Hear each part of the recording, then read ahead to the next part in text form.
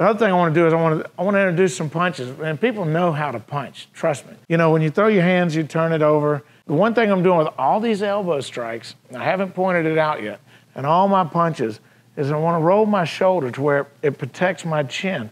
And I want my elbow a little stiff out here. So it's more like this. It looks a little bit harder than, you know, a real sharp little quick boxer, but guess what?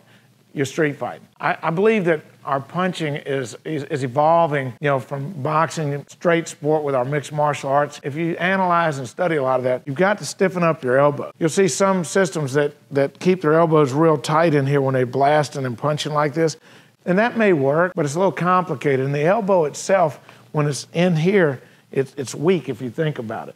So we're gonna stiffen these punches up, and we're gonna make them hard, gonna make them strong. The street fight is strong. I want you to twist, turn your hip, stay out of your crash position, and just shoot punches like that.